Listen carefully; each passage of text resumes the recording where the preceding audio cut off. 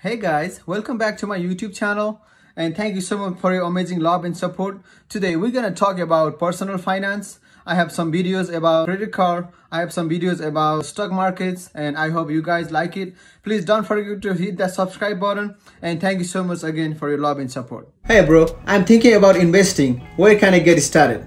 Oh, that's awesome. So go to my bio and click on this link and open up your brokerage account and you will get 4 free stocks to get started. Okay, and which stock should I buy as a beginner?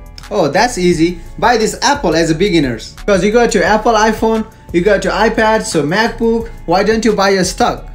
So, did you get it? Good afternoon. You have reached the credit department. How can I help you today? Hey, thanks for picking up my call and I want to cancel my credit card. Can you help me with that? Never ever close your credit card because when you close your credit card, your available credit limit will go down and your credit score will go down too. Suppose you have 2 credit cards with 10,000 credit limit and you close one, now you only have 5,000 credit limit. So, hello?